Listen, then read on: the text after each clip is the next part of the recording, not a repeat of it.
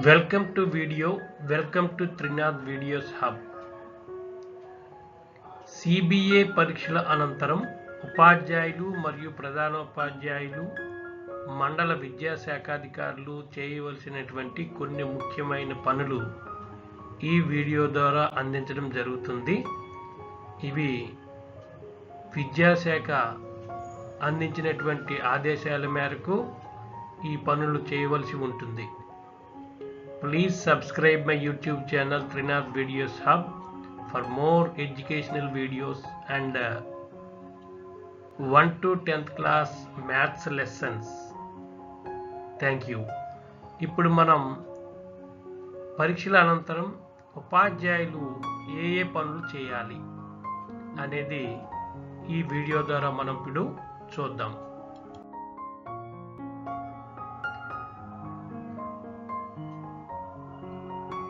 ఇప్పుడు మనకి ఉపాధ్యాయులు సిబిఏ పరీక్ష అనంతరం చేయవలసినటువంటి పని మనం చూద్దాం.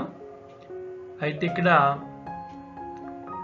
3 రోజులు పరీక్షల అనంతరం ఉపాధ్యాయులు చేయవలసిన ముఖ్యమైనటువంటి పనుల్లో వాళ్ళ దగ్గర తరగతి వైజ్ ఉన్నటువంటి ఓఎంఆర్ షీట్లు మరియు జవాబు పత్రాలను అన్నిటినీ పరిశీలించి అందులో ప్రెజెంట్ ఆబ్సెంట్ విద్యార్థుల వివరాలను ఆన్లైన్లో ఇక్కడ ఇచ్చినటువంటి వెబ్సైట్ను ఓపెన్ చేసి సబ్మిట్ చేయవలసి ఉంటుంది. ఇక్కడ ఈ లింక్ను ఓపెన్ చేస్తే ఈ విధంగా లాగిన్ అడుగుతుంది. ఈ లాగిన్లో మన ఇక్కడ స్కూల్లో యూడైస్ కోడ్ అలాగే క్రిందని పాస్వర్డ్ కూడా యూడైస్ కోడ్ని మనం ఎంటర్ చేయవలసి ఉంటుంది. ఇవి ఎంటర్ చేయగానే మనకి క్లాస్ వైజ్ ఓపెన్ అవుతాయి. అప్పుడు ఏ తరగతి ఉపాధ్యాయుడు ఆ తరగతి యొక్క ప్రెజెంట్ ఆబ్సెంట్ వివరాలను నమోదు చేసి సబ్మిట్ చేయవలసి ఉంటుంది. ఈ విధంగా ఫస్ట్ చేయవలసిన పని ఉపాధ్యాయులు ఈ విధంగా చేయాలి. ఇది తరగతి వైజ్ 3 రోజులకి కూడా ప్రెజెంట్ ఆబ్సెంట్ వివరాలను నమోదు చేయవలసి ఉంటుంది, సబ్మిట్ చేయవలసి ఉంటుంది.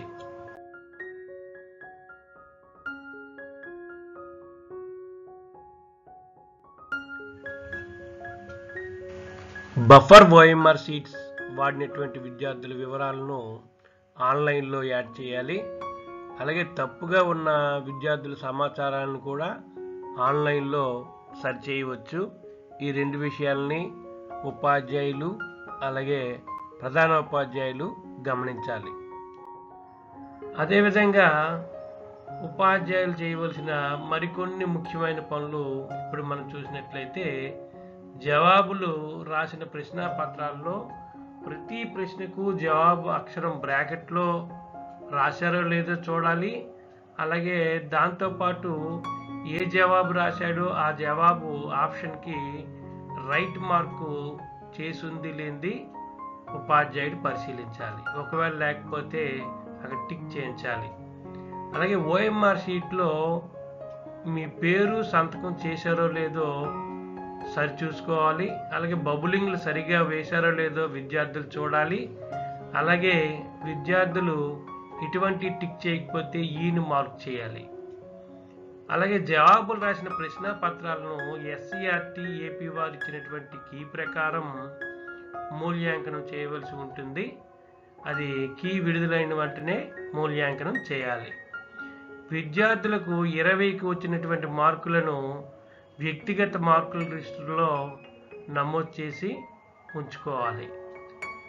అదేవిధంగా విద్యార్థులకు 20కి వచ్చిన మార్కులను మీ వ్యక్తిగత మార్కులు లిస్టులో ఉంచిన తర్వాతను ఎప్పుడైతే విద్యాశాఖ మరలా క్లాస్ రూమ్ బేస్డ్ అసెస్మెంట్ పరీక్ష అనంతరం ప్రధానోపాధ్యాయుడు చేయవలసినటువంటి పనులు ఉపాధ్యాయులు ఇచ్చినటువంటి ఓఎంఆర్ షీట్లను బఫర్ షీట్ ఓఎంఆర్ షీట్లతో సహా జవాబు ప్రశ్న పత్రాలని పరిశీలించాలి.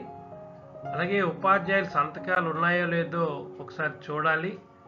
అలాగే ఆబ్సెంట్ ప్రెజెంట్స్ ఆన్లైన్లో నమోదు చేశారో లేదో కూడా కనుగోవాలి. ఒకవేళ చేయకపోతే చేయించాలి. అలాగే బబులింగ్ కూడా సరిగా ఉన్నాయో లేదో బబులింగ్ కూడా పరిశీలించాలి.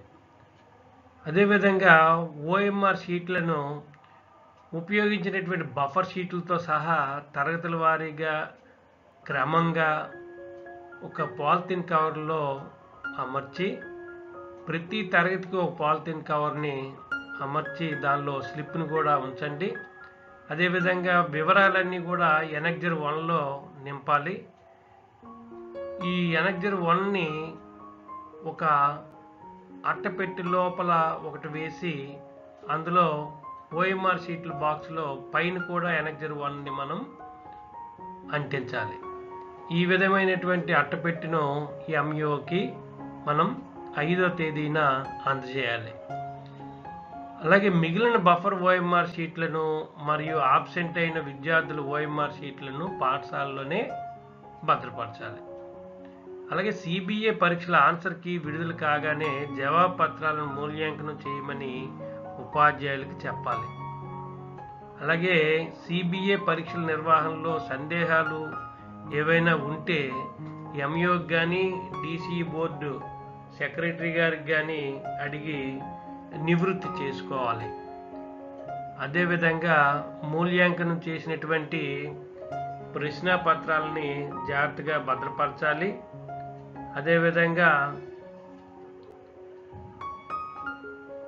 ఎప్పుడైతే విద్యాశాఖ వెబ్సైట్లో మార్కుల్ని నమోదు చేయమంటుందో అప్పుడు చేయమని ఉపాధ్యాయులకు సూచించాలి.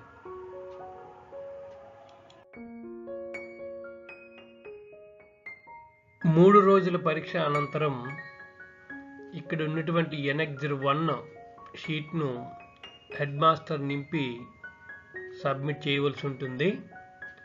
ఇక్కడ ఎనెక్జర్ 1 అనేవి 2 రకాలుగా ఉంటాయి. ఇక్కడ to be pasted on used OMR sheet box, OMR షీట్లు పెట్టేటటువంటి బాక్స్ పైన ఇది అంటించవలసి ఉంటుంది. దీనిలో వివరాలు చాలా ఈజీగా మీరు నింపేయవచ్చు. ఇక్కడ క్లాస్ వైజ్ రోలు, అలాగే యూజ్డ్ ఓఎంఆర్ షీట్స్ ప్రజెంట్, అలాగే ప్రింటెడ్, బఫర్. అయితే ఇక్కడ రోలు, present, printed, buffer, total, remarks ఏమైనా ఉంటే హెచ్ఎం సిగ్నేచర్ దీన్ని బాక్స్ పైన అంటించవలసి ఉంటుంది. తర్వాత ఎనెక్జర్ 1 దీన్ని కూడా సేమే. ఇది లోపల ఓఎంఆర్ షీట్లు పెట్టి బాక్స్ లోపల ఇది పెట్టవలసి ఉంటుంది. దీన్ని కూడా మీరు నింపవలసిన అవసరం ఉంది. అంటే ఎనెక్జర్ 1లో 2 నింపి బాక్స్ బయట ఒకటి, బాక్స్ లోపల ఒకటి ఉంచాలి. ఇక్కడ హెచ్ఎం సిగ్నేచరు తప్పనిసరిగా పెట్టాలి. అదేవిధంగా సిబిఏ పరీక్షల అనంతరం ఎంఈఓ చేయవలసిన పనులు. మండలంలో గల అన్ని యాజమాన్యాలు పాఠశాలల నుండి ఓఎంఆర్ షీట్లను బాక్సుల్లో సేకరించాలి. పాఠశాల వారీగా ప్యాకింగ్ చేయాలి. మండల అబ్స్ట్రాక్ట్ను ఎనెక్జర్ 2లో నమోదు చేయాలి.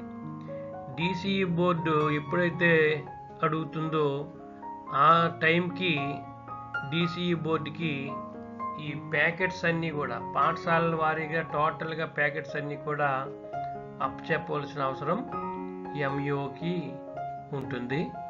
ఆ విధంగా ఎంఈఓ టోటల్ ప్యాకెట్స్ని డిసిఈ బోర్డుకి అప్పచెప్పాలి. ఇక్కడ తీసుకున్నట్లయితే ఎనెక్జర్ 2 ఎంఈఓ నింపవలసి ఉంటుంది. Serial number, UDISE code, name of the school, టోటల్గా ఎన్ని స్కూళ్ళు ఉంటే అన్ని, మండలంలో 50 స్కూళ్ళు ఉంటే 50 స్కూల్ వివరాలని ఈ ఎనెక్జర్ 2లో ఎంఈఓ నింపాలి.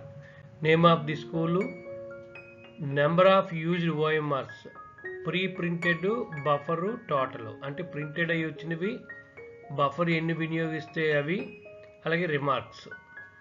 అలాగని బఫర్ మీకు వచ్చినవి కాదు, ఇక్కడ ఓన్లీ విద్యార్థికి మనం బఫర్ వినియోగిస్తే వాటిని మాత్రం ఇక్కడ వేయవలసి ఉంటుంది.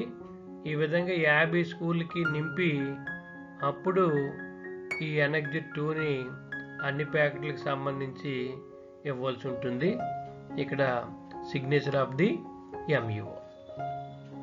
ఈ విధంగా టోటల్గా సిబిఏ 3 రోజుల పరీక్షా విధానంలో ఉపాధ్యాయులు, ప్రధాన ఉపాధ్యాయులు, ఈ ఎంఈఓలు చేయవలసినటువంటి పనుల్ని, ముఖ్యమైన పనుల్ని సంక్షిప్తంగా వివరించడం జరిగింది.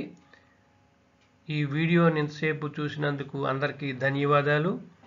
Thank you one and all.